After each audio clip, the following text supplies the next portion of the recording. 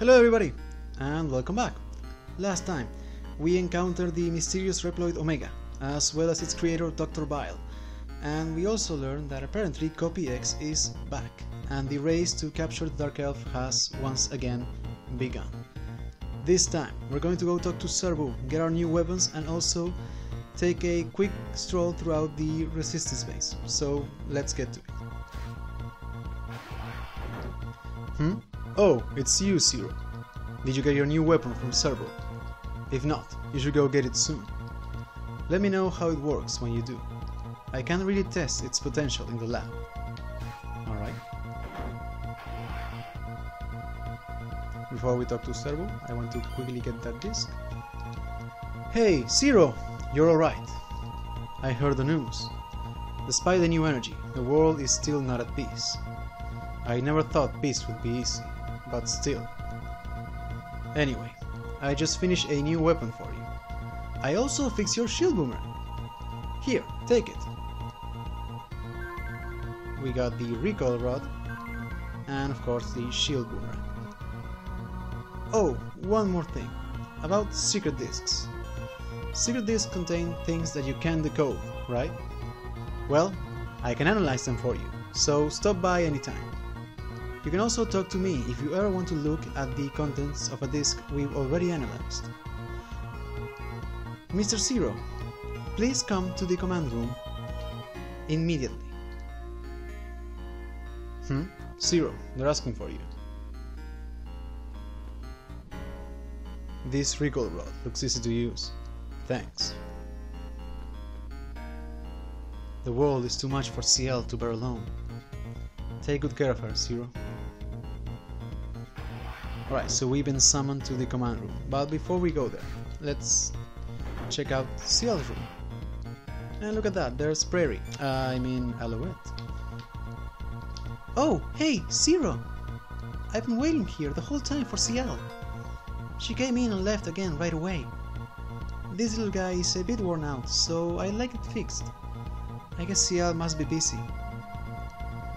I wonder where my little Kreia and Preya went. They are my precious baby elves. Did you know that I could talk to them? A little? At first it was just me and other baby babble. Zero, please, let me know if you find them. Promise me, okay? Alright. Before we leave, we can actually check up the computer here. Boot completed. Enter command. Alright, let's see what we know about Omega. Omega is a giant Reploid with the same energy signature as the Dark Elf. Some say that Omega was involved in the Elf Wars. The records state that a century ago, Omega was ejected into space. There is no other data available on Omega. Alright, and we also have some information on Dr. Bile. Dr. Bile used the Dark Elf a century ago, causing the Elf Wars. He was banished from Neo Arcadia. He is a scientist who excels at bringing dead Reploids back to life. Alright, and we have one other option, transmission. Can trade battle chips with Mega Man Battle Network 4 Red Sun and Mega Man Battle Network 4 Blue Moon. Send battle chips to Mega Man 03 to change enemies in cyberspace. Begin transmission by selecting battle chips from Trade in COM on the pet screen of Mega Man Battle Network 4. Begin transmission. I'd love to say yes, but I can't really. So, since I'm playing this on the Virtual Console, I can't really link it to another game, let alone another console.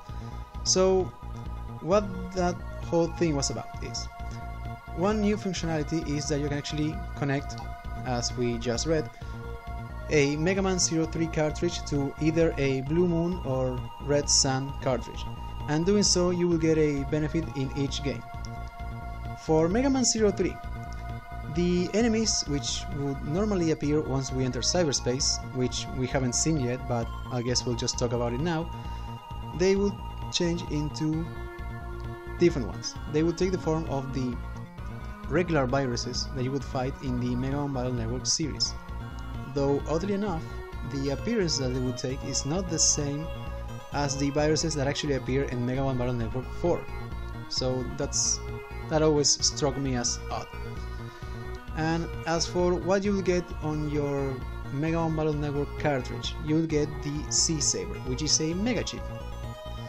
So, as I mentioned, I can't really show you that, so I will be posting a link to a video in the description for the YouTuber ShadowRockZX. He has a bunch of videos, Mega Man related as well, and he made a 3-minute, I think, video that actually shows you how you would connect and how you get the benefits. So it's a good video, and I recommend that you check it out. So yeah. So now let's head back. Actually, let's talk to Doit one more time. The recoil rod is strongest when charged. It incorporates features from the triple and chain rods. It will require some effort to master it. Oh yeah, I completely forgot to show the recoil rod. So the shield boomerang is nothing new. This is our new one. It doesn't really seem that much, but trust me, it's probably out of the triple rod and chain rod, this is my favorite. It's charge attack, and its best feature by far is that you can do this. You can pogo stick, and I can't really show it to you right now, but blasting enemies across the room is some of the best fun you can have in this game. And it will only become stronger as we obtain a specific EX skill. But we'll talk about that later. So, I know we were summoned to talk to Ciel, but we're going to ignore her for now, and we're going to talk to pretty much everybody else. The lulling attacks from Neo Arcadia had me optimistic, but it seems they're on the move. I just hope they don't come here. For my job, the quieter things are, the better. We got another disc? Ah yes, if you have some time, do visit old Andrew. Let's see, I think he's on the 3rd floor. Oh, speaking of old Andrew, I just remembered. This disc belongs to old Andrew, but since he's no good with machines, you just go ahead and take it. And we got another disc. Also, I didn't open any of the discs that we obtained for the first stage right now, because we can obtain a couple more right now in the resistance base, so I want to open them all at the same time. And also, something that I never mentioned. Most stages have a total of 10 secret discs, aside from the resistance base, which has a total of 20, and you cannot get all 20 right now, which means we'll be talking to all of the resistance soldiers plenty of times. Ah, Mr. Zero. Lately I've been so bored, my trigger finger is itching. But I suppose that's nothing to complain about, right? Oh yes. I can't make out what's on this disc. You can have it. Alright, we got disc 58. Let's quickly bounce, there we go.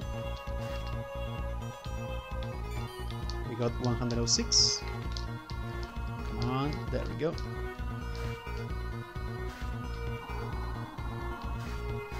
And let's talk to the guy on the other tower. Mr. Zero, before I worked here, I was a security guard in the desert. Of course, that was over a year ago. And no disc.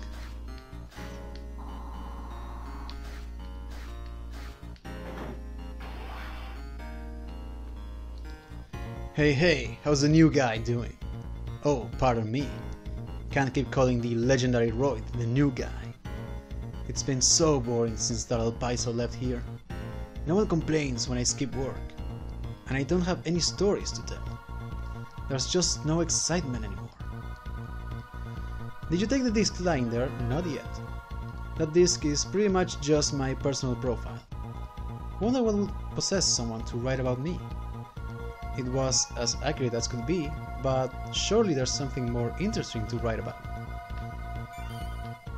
Even so, we'll take it. Hey there, Zero! Have you heard? The appearance of Omega, who has the same signature as the Dark Elf, has caused a rift in our world. The rift is called cyberspace. A mysterious doorway connects it to the real world. Inside cyberspace, Cyber Elf abilities auto-activate. Let's hear some more about that. Oh yes, about cyberspace. Want to know more? Sure. Then let me explain. Some elves activate when you go into cyberspace, but not all elves do.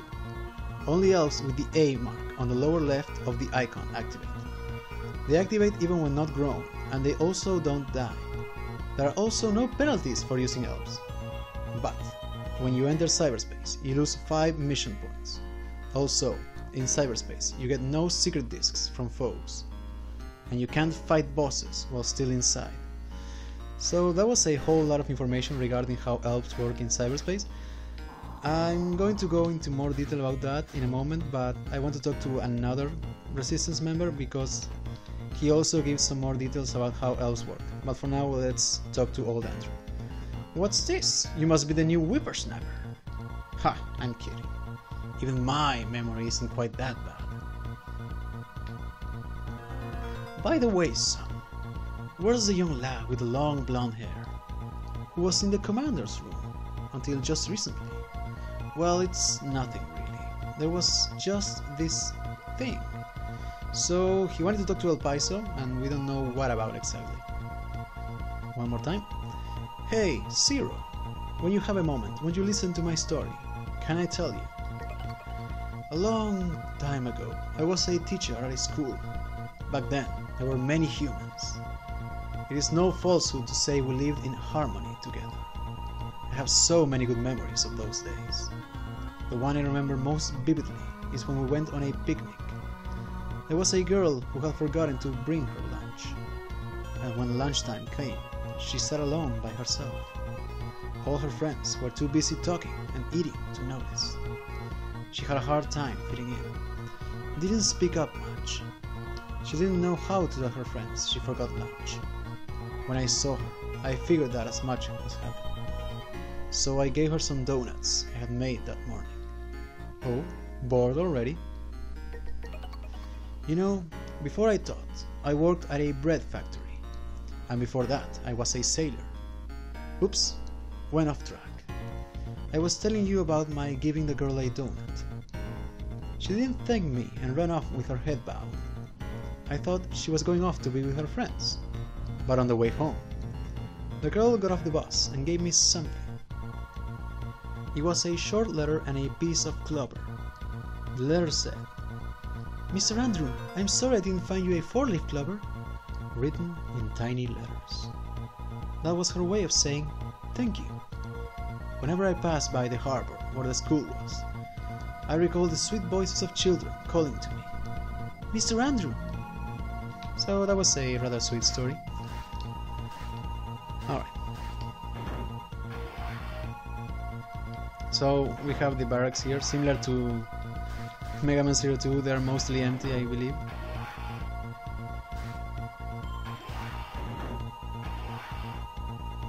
Yep, though I think there's someone here. Ah, Mr. Zero. I was just cleaning this room and I came across a secret disc. It must be around somewhere. If you find it, it's yours. Alright?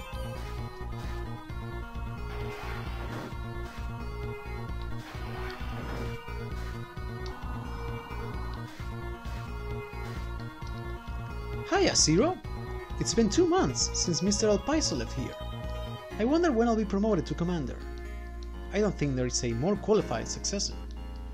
If that weren't possible, I might be an operator instead. Busy, busy, busy. I think I work the hardest of everyone here at the base.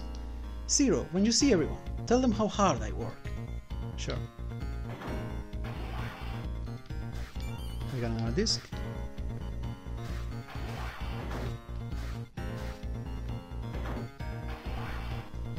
Okay, and similar to the 3rd floor, I think they're all empty except for this one.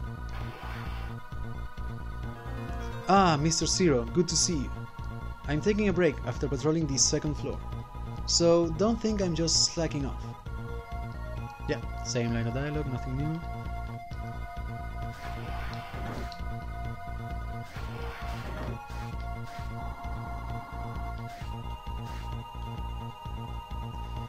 Nice to meet you, my name is Perro Kid. Oh, it's Mr. Zero. Sorry about that, I have poor vision. But that aside, Miss Ciel's research is just incredible. Incomplete as it is, I think that the miracle of undying cyberelves shows the fruit of her labor. about cyber elves. Want to know more? Sure. Miss Seal's research says that there are two types of elves, fusion elves and satellite elves. There's technically a third type, but I'll let it roll. Fusion elves perish, as it always has been. So yeah, fusion elves are the same as they have worked in the previous two games. For example, when an elf turns in a sub-tank or destroys some enemy units. Then there's the newer type, the satellite elves.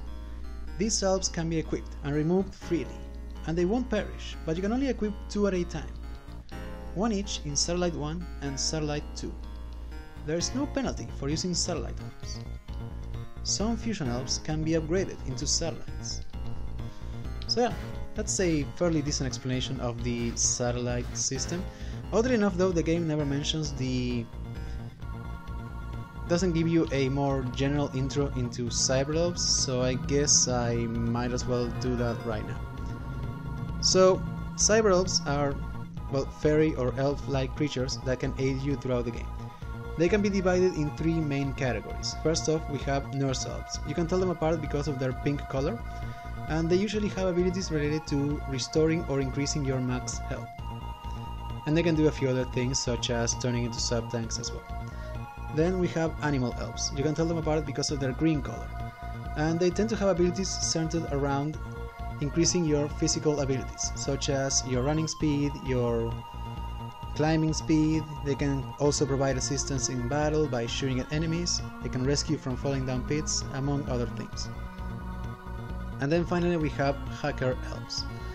They're, I would say, the ones with the most variety when it comes to their skills. You can tell them about it because of their blue color, and they can do a whole bunch of things, from changing your rank to A, boosting your weapon's damage and charging speed, removing small enemies or modify them into even weaker enemies, change your saber combo and slashes, and among other things, increase the effectiveness and drop rate of some items. So yeah, and as we saw, aside from that, elves can be divided into fusion, which is they work the same as they did previously, satellite, which you can equip, and I'll just show you. So normally we don't really have any cyber elves at the moment because we haven't opened any secret disk, but any satellite elf you will be able to equip it from here. You have your 2 satellite slots. Here in fusion you'll be able to access any fusion elf that is ready to be used, and here in crystals you can raise your cyber elves, because some cyber elves, usually fusion ones, require you to feed them a specific amount of energy crystals before they can be used. So once they are ready, they will appear either in the fusion or satellite list. Oh, it's you, Zero! I just can't stand work. My job is to watch the harbor all day, every day. Ha, just kidding. If that hippo heard me say that, he'd sure be mad. Oh hey, I found this disc underneath this load. Do you want it? Sure. Well, you're not expecting to get it for free, are you? Let me think. Alright, you can have it if you answer my question. Do you know that small Reploid down the hall? The one that carries a book with him wherever he goes. Answer me this. What's his name? So it's Feroclid. So you knew. Very well then. Here, take it, as I promised. And we got disc 175.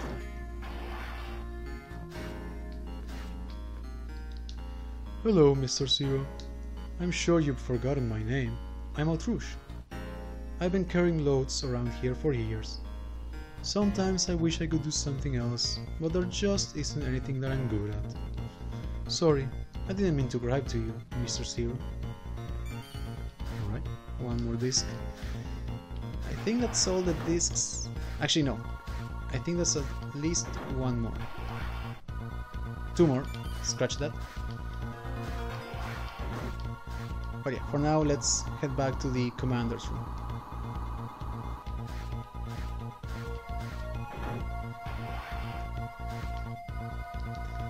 Sorry this took so long, Zero. Are you ready? We've simulated our options based on the information at hand. I have the results prepared in the form of missions. The first 2 are missions to prevent New Arcadia from getting the Dark Elf. The other 2 are guerrilla attacks on New Arcadia, to protect everyone from its threat. Zero, is fighting our only option? I mean, we developed this new energy. I thought the world would finally be at peace. Do we really have to keep fighting? CL, you're already doing the best you can, and you're not alone. Leave the rest to us. Zero. Mr. Zero, we're ready. You can leave at any time. Select the mission. Not right now. I actually want to go and talk to Servo one more time. Oh, Zero. Sorry, I couldn't fix up your weapons in time, since there haven't been any attacks from New Arcadia. I thought I'd just upgrade your weapons instead, but it ended up taking more time than I expected. Sorry about that, but I was able to make some pretty good improvements to your weapons. By the way, about your recoil rod. Do you want to know how to use it? Sure. I see. The recoil rod can blast enemies with a charge, and you can also aim down and shoot to fly up into the air. Certain barriers can only be destroyed with the charge attack, so don't hesitate to give it a try. Doyd and I spent a month putting it together for you, so use it well. Of course, the trick with new weapons is to give them a try, and get used to them. We actually want to talk to Servo one more time. I got so caught up in making your weapons that I worked for 10 days without taking any E-crystals, and almost ended up shutting down. Ha ha ha. Oh yes, I have something to give to you. It's no use to me anyway, so have this disc. And we got the secret disc 92. Right, so before we finally open up our discs, I want to go over one more detail regarding cyberelves. Specifically their levels, copies and score deduction. So cyberelves can be divided, aside from animal, hacker and nurse, into levels. Small cyberelves, they usually have a small blue circle right next to them. These are elves that are already ready for use. Then we have medium cyberelves. They have an L1 next to their name, and they must be fed energy crystals in order to evolve at least once before they can be used. And then we have rare cyberelves. They have an L2 next to their names, and they're required to evolve twice before they can be used. Also, occasionally some cyberelves may have a yellow arrow next to their name, which means that they can be fed energy crystals in order to increase the effectiveness of its abilities. This is not them evolving. Even if you haven't fed them energy crystals, when they have the yellow arrow, you can still use them, so keep that in mind. Also, most elves are not unique. They tend to have copies or duplicates. For example, most cyberelves tend to have copies of themselves. Some medium cyberelves have copies, and every single large or rare cyberelf is completely unique. You will never find a level 2 cyberelf. You'll never have more than one of the same rare cyberelf. And finally, score deduction. So cyberelves can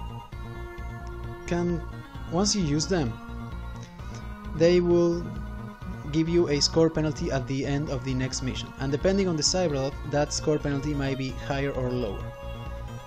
Since some cyberelf have permanent effects, they also tend to have permanent score deductions, whereas those with temporary effects tend to have temporary score deductions. Also, some cyberelves that have permanent score deductions may have a higher deduction on the very next mission, and then a smaller one on all subsequent missions. For example, some cyberelves can have a 5-point deduction on the very next mission, and then a permanent point deduction of 2 in every subsequent mission. Keep that in mind, because your score deduction on your elf, on the elf parameter, can end up in the negatives, meaning that it can affect your score a lot, and it's entirely possible to put yourself in a position in which you cannot get an A or S rank. Now, why would you want to do that? Well, in order to explain that, we need to go over the ranking. So at the end of every mission, you're given a total score, and depending on that number, you get a rank from S to F, S being the highest. You also get a code name. Code names are divided in two types. There there are unique codenames and codenames that have two halves. The codenames that have two halves usually are related to one of your mission parameters, being the mission score, clear time, the damage score, and the second one is related to what weapon you have been prioritizing throughout the level. And finally, we have unique codes. They are related to a few specific parameters, such as collecting all data disks, having a specific elf score, collecting all elves, breeding them all, or being able to maintain a steady S rank all throughout the game. For this specific Let's Play, we're going to be focusing on that last part. In previous game Let's Plays of the Mega Man Zero series, I managed to keep a steady A rank. For this one, I'm going to see if I can do better. So, we're going to see if we can take that S rank right there up to the very end of the game. So, finally, before we end things up here, I want to take a quick look at the result screen. We saw this last time, but I didn't go into more detail about it. So there are 6 parameters that go into your score. First off, we have mission. So most missions don't really have a specific objective, meaning that you will get a total of 20 points simply for completing it. But there are specific missions that have an extra objective, and if you don't complete that, even if you get to the end and take out the boss, you may end up with a score of 0.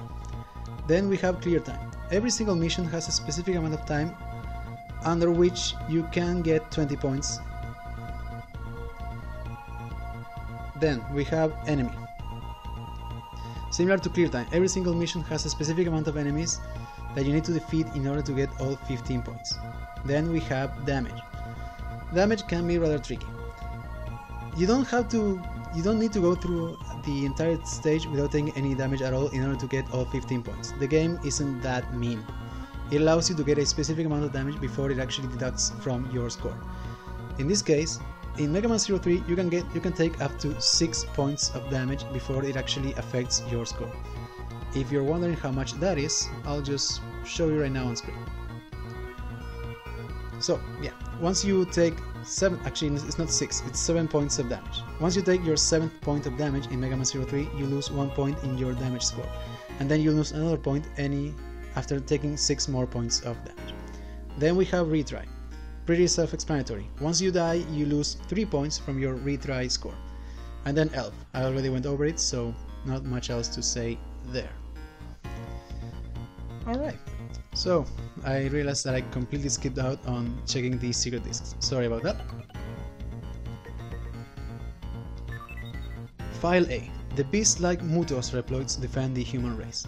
So yeah, all of the Reploids that we have been fighting from Mega Man 01 to now, they're called Mutos Reploids. And we got a Cyber Elf, Sylphie. So every single time that we obtain a new Cyber Elf, especially if it's completely unique, I will show its information on the left side on the screen, such as the amount of duplicates that it may have, and whether or not it can be used as fusion, satellite, and how many E crystals it requires, as well as the point deduction that you get from using it. We got Silith and Maya and Binay and Ashun. This is actually a rather interesting one. This one will change your score to A, and it is quite useful if you want to make sure that you get all EX skills. And we also get some E-crystals. So aside from elves and data files, you can also get E-crystals. And you can also get data files on specific characters, in this case Omega. This Reploid has the signature of Dark Elf. Huh. Small mistake there, but that's okay. And you can also get data files on small enemies.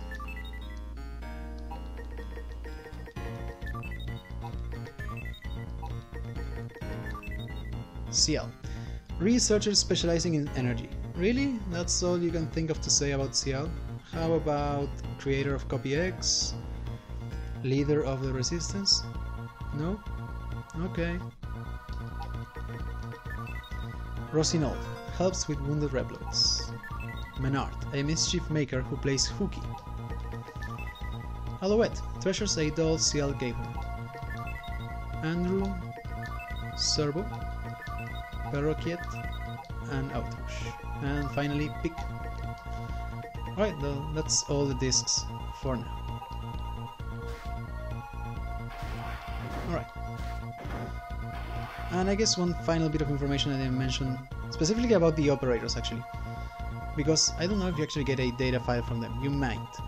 But they actually have names. The game never tells you, but they do have a name. The blonde one is called Jean, and the one with brown hair is called Rouge, I believe.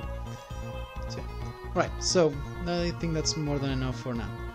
Next time, we'll take on our first mission and see if we can actually capture the Dark Elf. See you guys then.